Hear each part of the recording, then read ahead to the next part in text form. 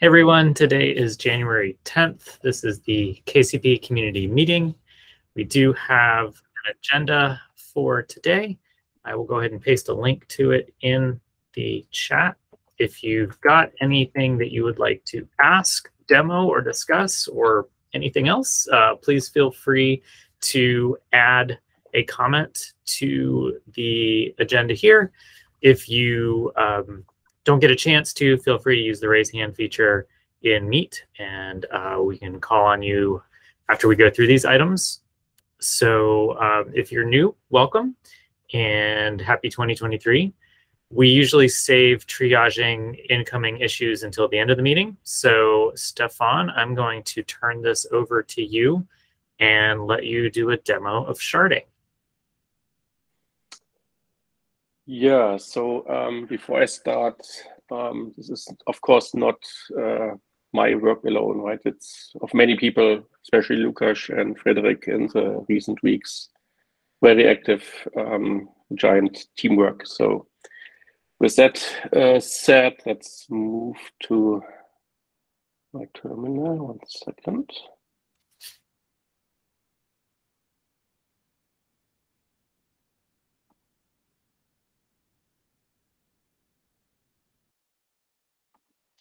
All right, now you should see something any moment. Looking good. Yeah. Okay, so I have KCP running. This comes from a branch. We haven't merged all of it yet, but we are not far. So what I'm running here is basically, everybody knows that already, is a sharded test server. And this time it's really sharded. So we have a number of shards too. And yeah, in the logs here, you will see there are KCP 1 lines and KCP 0 lines. KCP 0 is a root shard, everybody knows, and KCP 1 is another shard.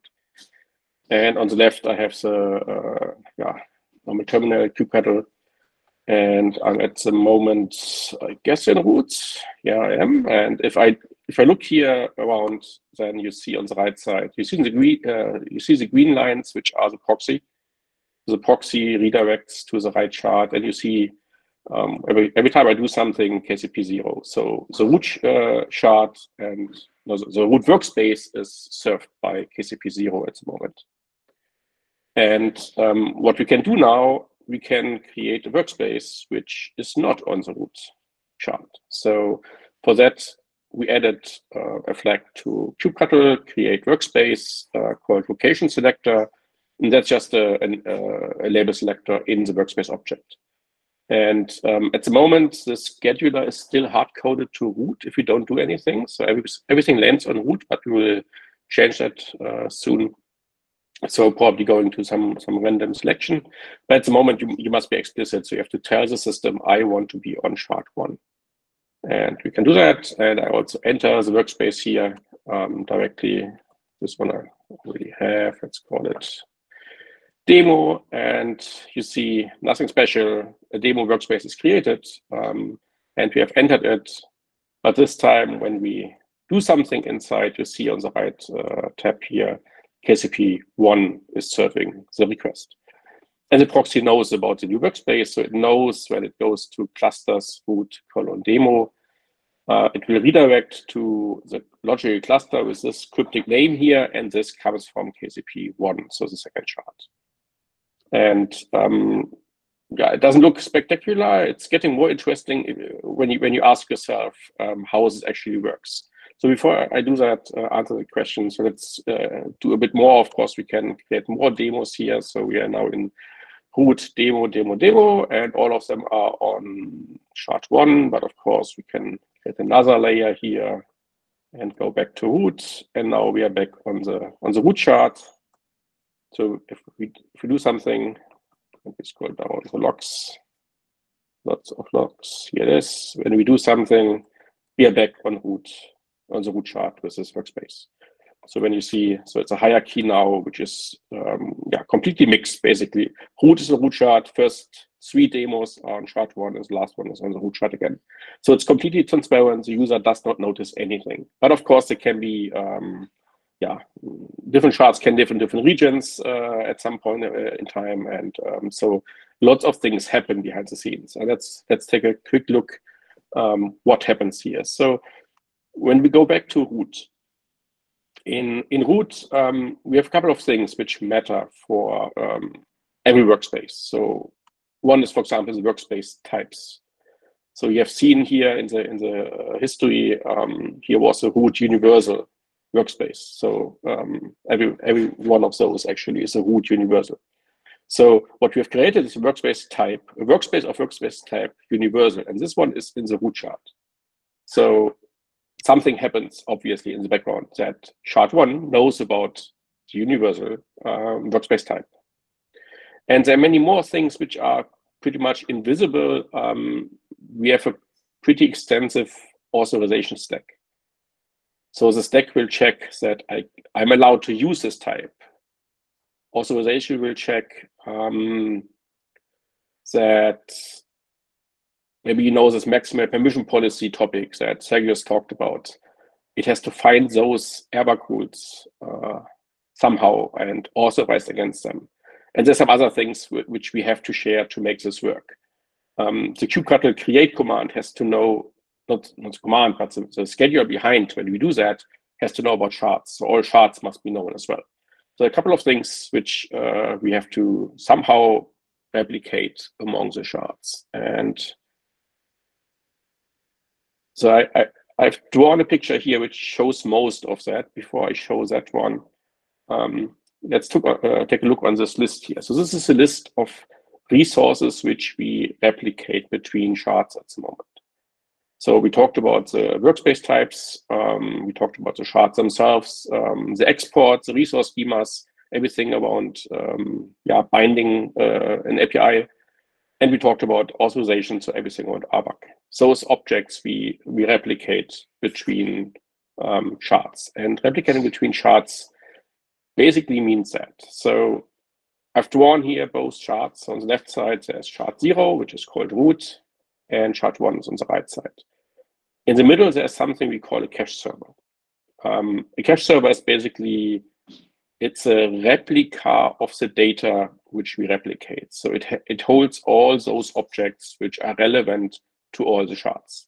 So it's a partial copy, if you want, eventually consistent, of all the shards in the system. So in the special case here, it will copy lots of stuff from the root shard, from the root workspace on the root shard into the cache server. And shard1 will use that as a second informer, which you see here, to do whatever it has to do, like authorization, do admission, do scheduling, everything. So the cache server is filled with data by replication controllers. So the green boxes here are replication controllers. And every replication controller pushes data from the local shard. So in this case here on the left side, from shard 0 into the cache server, and the right one will cache shard 1 data into the cache server. The cache server, I won't go into details here. It has a way to list watch by shard, and it has a way to list watch just by resource. So those green controllers here, they see only their data, and it's a simple controller which just copies data and deletes data. I think deletion is even not implemented at the moment, but it sees only its own data in the cache, and it replicates into that and makes sure the objects are up to date and so on. So those green controllers do this pushing from all directions. We have another controller. If you look here, API resource schemas export shards and types. For those kinds, we basically want all the objects. So we don't filter in any way. We just push everything with those green controllers into the cache. But for airbag objects, we don't need everything. We just need those which matter for authorization. So for example, when we want to bind a resource, bind an export, we have to check that we are allowed to bind. And at the end, we have to, when we access the resource, we have to check the maximal permission claims. So we know exactly which airbag objects we need. And we have a couple of special controllers, I call them label controllers here. They label airbag objects which we want to share, which we want to replicate. So we label them, and then the green controller goes on and copies them onto the cache server. What else is interesting? Yeah, I mentioned it already. So we have an informer against a cache. This, the cache informer here is this blue box, which talks to the cache server. And we have a local informer. That's the informers we have had before already. But it's important that we have those two sources of information from listers. So admission and authorization, for example, and other controllers which need this information, they have two informers to look up data. So for example, when authorization wants to look up, I know, whether we can bind, for example, it will check first in the local informer whether there's an airbag object, so it will authorize against that. If permission, we will go to the cache informer and do the same thing. So this is a pattern we have everywhere. So all controllers which are cross workspace, they do the same thing. So we wire in both controllers and both informers, and those controllers have to check both informers for information. So last thing, this labeling, at the moment we have an internal annotation. It's here in the middle, the red one. So it's internal KCP.io replicate. When this has a value which is not 0, not empty, then the green controller will continue and replicate those objects. You will see there is a comma-separated list of words, and at the moment we only have one of those label controllers, which is for the APIs API group, and it just puts the apis.kcp.io into that annotation. But it can be a list, so there can be multiple label controllers: one for APIs API group, another one for tenancy, another one for TMC. So you can imagine there are many reasons why we want to replicate something, and then this will be a list, a comma-separated list. Yeah, I think that's most of what I wanted to talk about. And yeah, I didn't mention that, of course, the cache server is also etcd based, so it can serve informers. That's why we use etcd, but that's not set in stone. I think the most important bit here is the programming model, which is behind all of that. So the cache informer is a second informer, and this is a different kind of programming compared to normal controllers in Cube. And how it's implemented, we need something we can list watch with global information. That's basically the most important pattern here. All right, that's all I wanted to show. Very cool. Thanks, Stefan. That was a lot, and I'm sure it'll take folks some time to digest. But if anybody does have some questions right now, please feel free to hit the raise hand button. And if not, we'll move on to the next topic. Yeah, just basic understanding here. Did you say the cache server is not a regular API server and the cache informer is not a regular informer? Yeah, the informer is a regular informer. The cache server is based on API extensions, but with some hacks, it doesn't have to be a regular. I mean, it doesn't have to be based on this code base. But at the moment, we just do that. It's an API server which has to serve listwatch and can create and update objects. What we use behind the scenes doesn't really matter. Of course.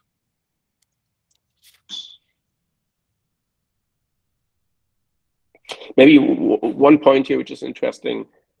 We haven't tried that yet, but the theory is everything we have done here, you can switch off the root shard. And shard 1 should have everything necessary. As long as the cache server is up and shard 1 itself, of course, and etcd, shard 1 can serve information. That's very important. So imagine the root shard is in a different region. It goes down, or latency is high, or network latency goes up or something. This doesn't matter because we have replicated data in the cache server. And also imagine, at the moment, it's one cache server. So we haven't investigated any time here, anything to replicate the cache server itself. You can imagine to have a cache hierarchy of some kind. So one per region, and they exchange data or something like that. So where is the proxy in this picture? It's not there. The proxy is at the bottom, outside the screen. So basically in the middle, at the bottom, imagine there's a proxy, and it forwards requests either to the left or to the right. So that would sit like outside of, so a shard is like a KCP instance? Is that like the right way of thinking about it? Yes, a shard is just KCP start, if you want. Right. And then, so the proxy sits outside of KCP? Exactly. The proxy sits outside, and the proxy, at the moment, it watches all logical clusters and all workspaces. And from that, it can build tables internally, like in-memory tables, which can be used for lookup. So when you go to root demo, as I have shown, it will know root demo belongs to shard1, and it belongs to logical cluster ZF85 or something.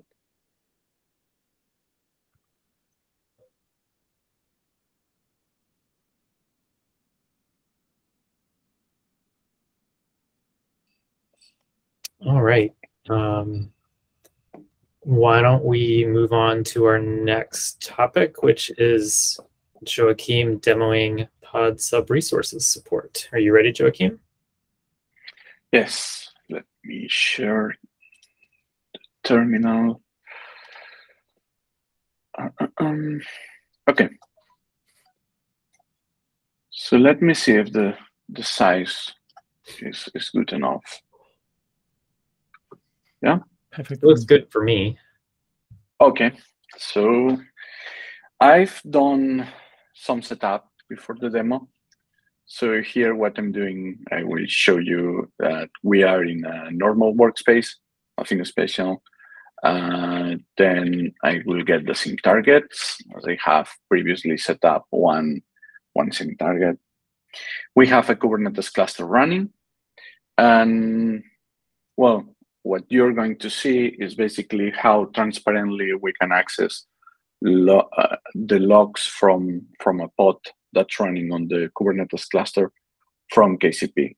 So here in KCP, I have a deployment created.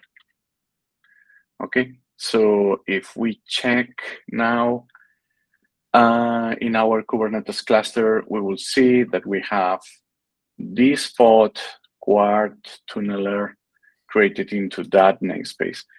So accessing the sub-resources joins a lot of different components in KCP. So what we need to do is take this pod that's running on the downstream Kubernetes cluster, and we need to upsync it into the KCP, Okay, so KCP will never create pods, but the syncer will get a running pod on Kubernetes and then create it on KCP and keep it in sync. This is something that is not ready yet, so it has been a manual step. Let me show you the manual step. What we are doing here, just stop me at any time for questions. I know this is perhaps confusing, but what we are doing here is basically getting the pod name that has been created downstream, the destination in KCP of the pod, and then we populate some of the information, the sync target key. And how do we create that pod? Well, this will be done by the syncer, but we use the virtual workspace called AppSyncer. So basically constructing the proper URL, that's something that, of course, the user doesn't need to know anything about. Constructing the proper URL, we will create that pod, okay? So it's already done. So if I go here and list the pods in KCP, we will see that we have the Quart Tunneler pod created in KCP. It's not ready. This is something because I didn't sync the status, but this is something that will be, okay, totally automatic and done by the syncer soon, I guess. So what we can do now, KCPK, it's an alias of kubectl with the proper admin kubectl. So what I'm going to do now is logs, and I will access the logs of the Quart Tunneler from KCP. Okay, so here we can see the logs of the pod downstream. So something I want to show is, for example, let me show you the actual URL used to access this. Let me try. So what we are doing is API default pods, blah, blah, blah. So we are using the basic, there is nothing magic, it's totally transparent. kubectl works as it expected, as we are doing internally a redirection to the proper syncer. Because thanks to the work that Antonio was doing with the tunneler, when the syncer starts, it basically creates an inverse connection with KCP. It creates a connection to KCP, waiting for the user to ask for a pod, a sub-resource of the pod, for example. And what we do is, when we get a request for a pod log, we identify the sync target that we need to look for. And once we identify the sync target and everything is, properly in place, the authorization and everything, what we do is proxy the request transparently to the syncer running on the Kubernetes cluster, get the pods and send that back to the user.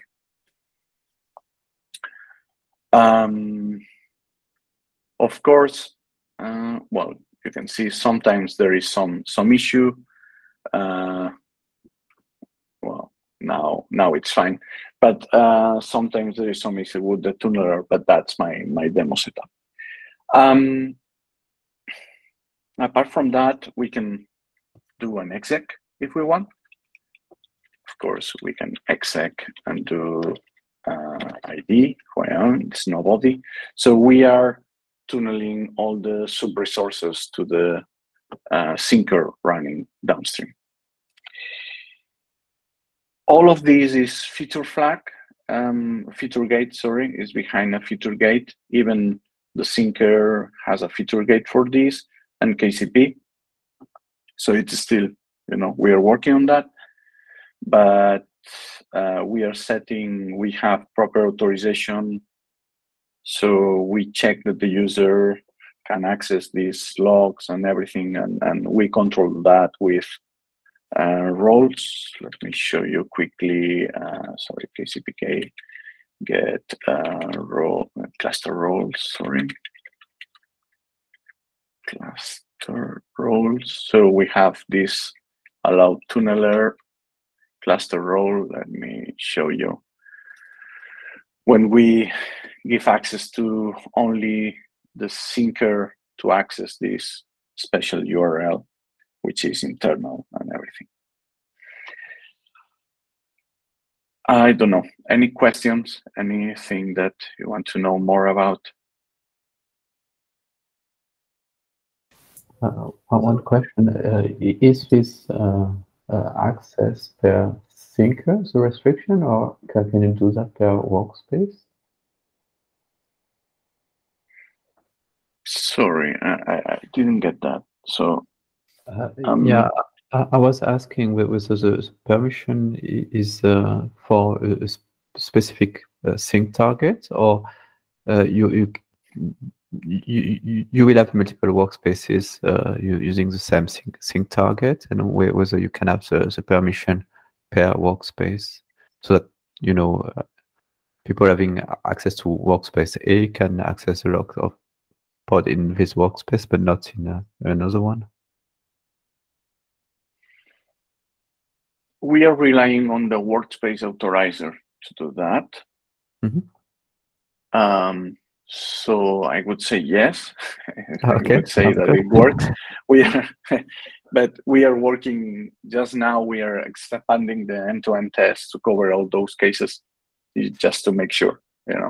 Sometimes all the chains of authorizers still go over my head a little bit. So I will be able to answer that in a week or so. Maybe I would add also something. It seems to me that we can distinguish two levels of authorization. One is the fact that an end user would be authorized to access the sub-resource, logs or exec on a pod. And this one completely relies to standard authorization in KCP, because the end user accesses the standard REST URL to the pod sub-resource.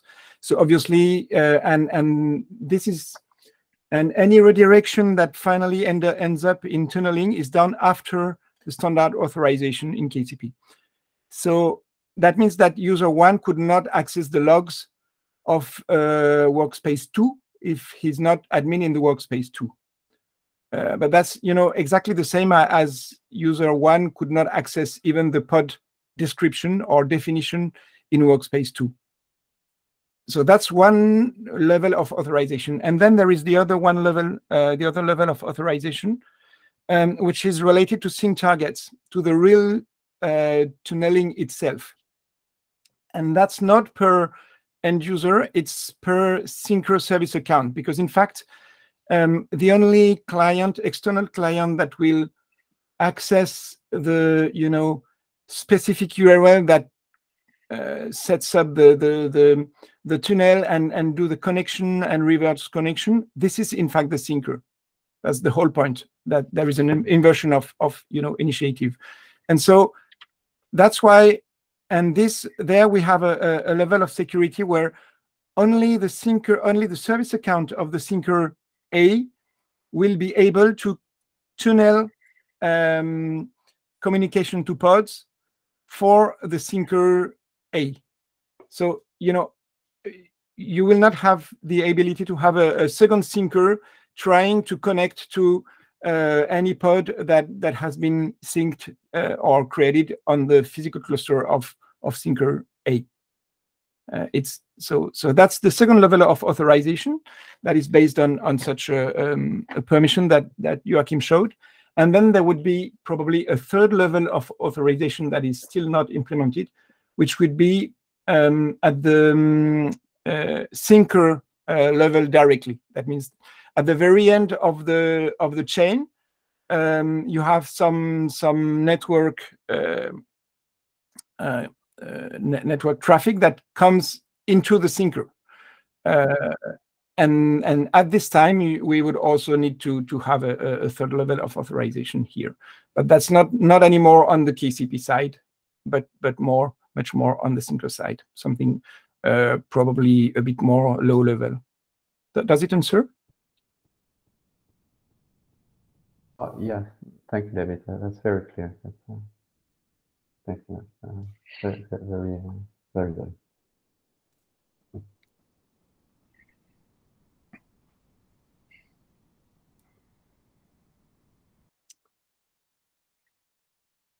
And maybe just one point. So the only remaining thing apart from this third level of authorization is the ability to automatically upsync a pod that exists downstream to upstream. Of course, we would prune the pod from many fields that are not necessary, because we only need mainly the name of the pod, maybe, or just some basic stuff here.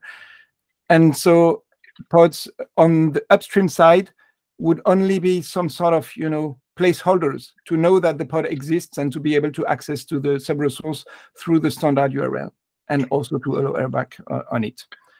And so that's something that should launch in the next weeks, as soon as the AppSyncer controller is merged.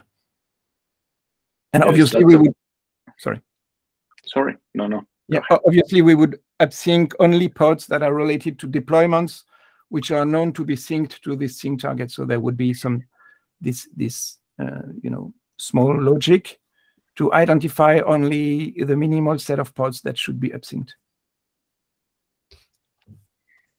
Yes, that's a good point. As you see, the pod that we have here created in KCP is in AppSync. That's an important part of it. But after that, the pod is just has a container name trying to match the same as in the downstream cluster. But I guess we can choose to bring more information, less, or we will see. Very cool. Thank you for the demo. It's very exciting to see that the continuation from the prototyping from earlier last year. So thank you so much. Thank you. All right, next up, we do have something from Mike. So let me get my screen up again. So Mike, you added generic API server repository feature. Would you like to expand on that? Yeah, and maybe I used the wrong term. Maybe it's generic control plane, but this is, regarding the issues of upstreaming the KCP work. I know there's been some not enthusiastic reception of everything, but when we last talked about it, Andy, you said there's been an agreement on accepting some of the work in the form of creating a repo or library called, I forget whether it was generic API server or generic control plane. Control plane. Yeah. Okay. Right. So I was just wondering what's the status and future, who's working, what's to expect, what's going on there. Yeah, we're going to write a CAP, but I'll let Stefan say a bit more. Yeah, basically we have two big tasks we want to execute on, let's say in Q1, Q2. One is basically the kube side, which knows nothing about logical clusters, but everything which is in package generic control plane in our fork. This should become something official in Kube, and Kube API server should even build on that. So that's the first big task. And we have agreement from upstream that we can do that and that we get the reviews and everything. Prereq, as Andy said, a CAP and presentation in the APIs, machinery SIG meeting and everything, so the normal process. The other task 2, is basically building on top of that something, we call it KCP core or something. So basically a generic API server, generic control plane, plus logical clusters. So this will include logical clusters, so the core types, which we have now in the repository, and API export binding, but not much more. Nothing about hierarchy, nothing about workspaces. Really just, those bits. Sharding will be there, but the higher level functionality is completely missing. So those are the steps we want to do. And whether we do another repository for the second task, like for this core KCP, I don't think in the beginning, because the monorepo just buys us velocity. So we're much faster doing that in one repository, but it will certainly be another CMD command and maybe a different sub hierarchy of the repository, something like that. We can talk about that. Nothing there is set in stone, but it's a rough plan. All right. So for the first part, for the upstreaming work on the generic control plane, where do I find the generic control plane now? Does it exist now? It does. Andy, if you can show it if you like. Are you talking about in our work? Yeah. Okay.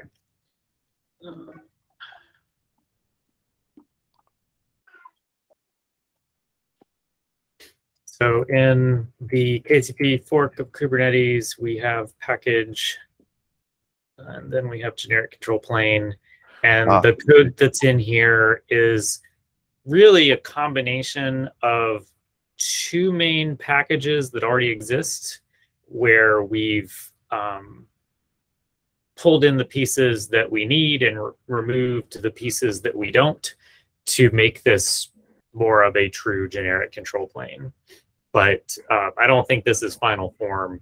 So we would be, as I said, we'll do a CAP. We'll have more design around exactly what we want this to look like, as well as plans for phasing Kube API server over to using this. All right. And so I won't ask you to write that CAP on the call, but I just want to make sure I understand the basic outline of the idea. My recollection, my previous conversation with you was the idea is that this would be basically what's in the Kube API server, minus the built-in types that are responsible for containerized workload management.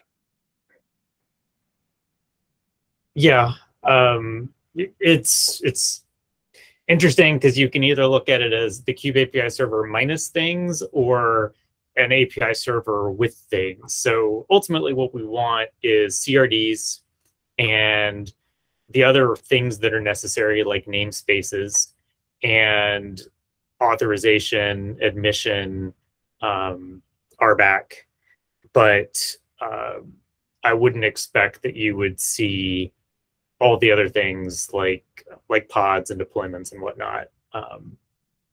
So whichever way we go about it, the end result is approximately going to be the same, but we do want it to be designed as cleanly as possible so that we don't carry forward things that are in the Kube API server that are in service to pods and containers, and really have it be as clean as possible and minimal.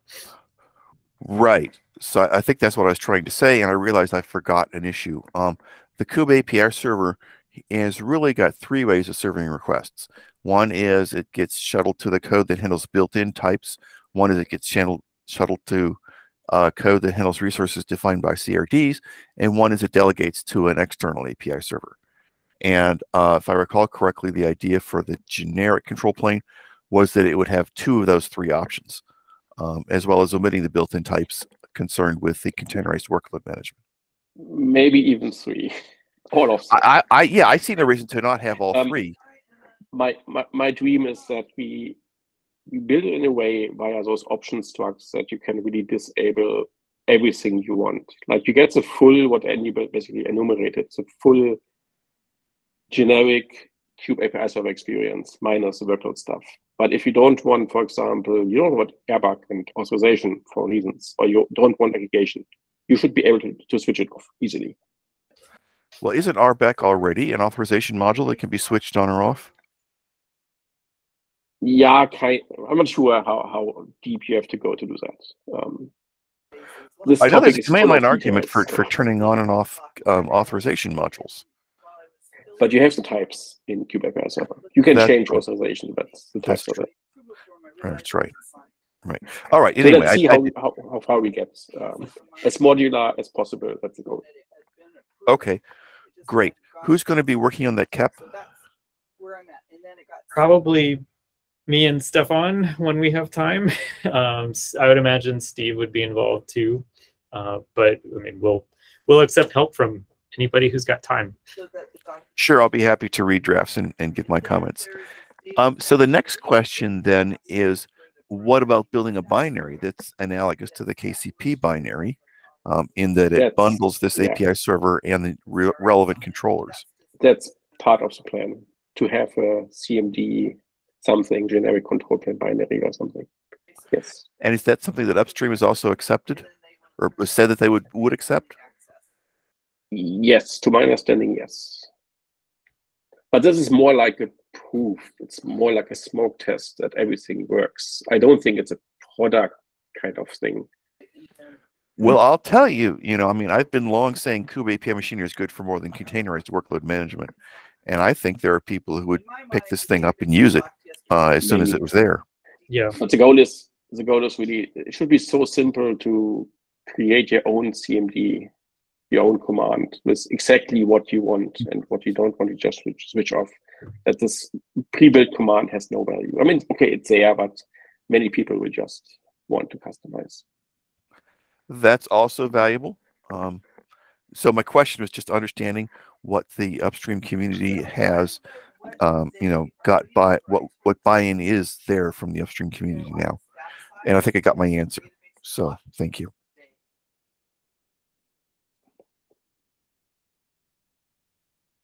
Okay.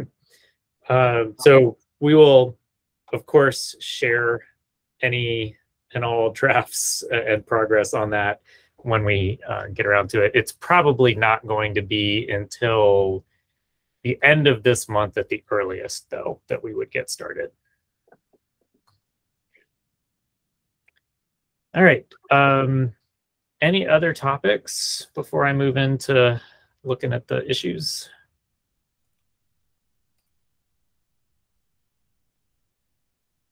All right, let me go through these here. 14. All right, we'll start at the top. And I know we talked about this in December to make our website have documentation for older releases. we do want to do that. So I'm going to put this in the backlog. If you're new and you haven't seen us go through these issues before, the goal is to just triage them to decide essentially, do they go in the backlog? Like we decide we want to do them at some point, or are they more critical and we put them in next? But that's kind of what we're looking to do here. So flake we need to deal with. I'm actually going to start putting flakes in next unless you all disagree, because they are and have been annoying to CI. Yeah, we can put that in next, sure. Home doc page is not clear about the top level modularity. Yes, we will be doing this as part of the repo restructuring. Allow maximum permission policy on native cube and KCP types. Backlog for this one, Sergius? I know you filed it. Let me remind me what this was about.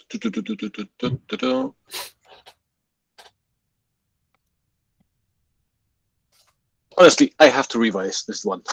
Give me some more time. I just okay, I'm going to leave it in new then. Thanks. Yes, please. Confused about username permutations. This we can get rid of because we don't have buckets anymore, right? Sure. All right.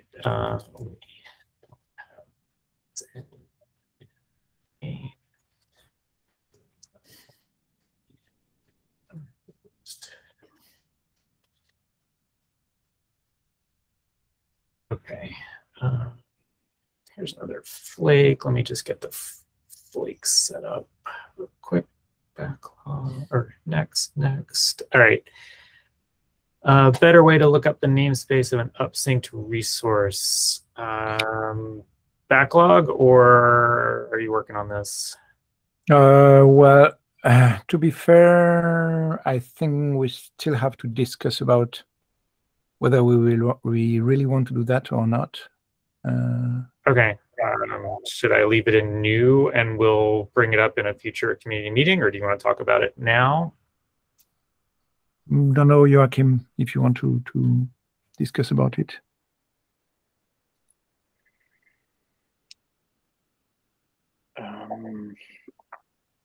It's okay yes, if you want to. We need to. Wait. Well, when we upsync a resource, we will need to. So when we upsync the resource, we will need to set some label or annotation to find back the actual namespace from. So as you know, downstream, when we sync a pod downstream, we generate a namespace based on hash. We generate a hash based on several information, but in some cases that hash has been generated in a different way. So the syncer can use an informer to look up for the proper namespace. But when we upsync a pod, KCP doesn't have an informer downstream. We cannot do that because we need to go through syncer. So we need some way to signal from where was that resource upsync to make it, Yeah, so that's mainly a question of managing migration. If in the KCP server, the logic to generate the physical cluster namespace changes, and we use this logic on the KCP side to find back the namespace to which we have to communicate with the pod, to see the logs, for example, then it would be the wrong one. So we have to mainly store into the upsynced pod the namespace, the downstream namespace where it was created, where it comes from. That's mainly what it means. So mainly, maybe we can put that as new and then add that in the epic, in the upsyncing, in the podlogs epic, because it seems to be related to this type of, to this use case. There are a number of other, upsyncing scenarios where we will not need that. Typically, if you upsync the PV to move it to another sync target, you don't need to remember this type of things. So I think it's mainly related to pod upsyncing in the case of the syncer tunneler, if I'm not mistaken. Well, I would say for any namespaced resource that we upsync, we will need something like that. Okay. Well, we will need something like that if we need a way back to downstream. But if you don't need a way back to downstream, then you don't need. True. And True. that makes me think it's mainly in the syncer case, in the tunneling case. Sorry. Yeah. I'm going to put this in the backlog for now. Yes, sure, and we will move that in the right epic later on. Thanks. Sergius, go ahead. And now I reminded myself what the allow maximum permission policy issue is all about. So for background, today you can define a maximum permission policy on API exports. That is, if you are exporting a type and you declare this export within an API export, and this API export lives in some workspace, you can define a so-called maximum permission policy based on the local object permissions on your API exported type. And then you can say with some convention that only certain, groups or certain users are allowed to do certain things on the types that you are exporting. This is cool and works. However, this doesn't work on native types that we have inside KCP, that is config maps, secrets, and so on and so forth, because these things don't have a clear owner today. We discussed this briefly on Slack, and there are a couple of possibilities. For instance, we could declare a maximum permission policy on KCP native types in the root workspace, and some other solutions. But this needs a little bit more thought and also like a more thorough design document. But this is sort of like the background of this issue. Stefan. Yeah, I'm not convinced that we want it. Like, why should this be customizable? Is my question. And we have, to my memory, we have a admission plugin which does something like that for a couple of system resources already. So in other words, just hard-coded in the code, you can apply any constraints you like. I'm not sure about the value to do that globally and configurable in root or anything like that. Yeah, like the discussion came up with the issue of exporting actually the API bindings type. That is having the possibility to bind any type inside a user's workspace. And here came up the discussion that there is currently no way of restricting a maximum permission policy on KCP, like on native types. I'm totally fine with closing this if we find this is not useful. My gut feeling is admission is a thing here we should use. Might be. But when it comes to planning, Andy, again, like as you can see from the discussion, there is no clear, like it's not a clear bug. It's not something that is fixable within like one sprint. I would put this in the backlog, to be honest. It needs a little bit thought and discussion. If that makes sense. I'm kind of tempted to close it, but we can. Okay, let's close it then. That's totally fine. Mainly because Stefan was suggesting admission for whatever use cases we come up with. And I think this is maybe ambiguous enough that until we have a concrete use case, I'm not sure that we want to just go and implement this for some unknown future use. Sounds good to me. Less work is better code. Okay. We don't. So we have authorization. It's not admission for API bindings. Sorry, what was that? I linked it in the Slack in the chat. We have an authorization plugin for API bindings to forbid status changes. So it's not admission; it's authorization. Yes, it's indeed. Yes, at least for status sub resources. Yeah.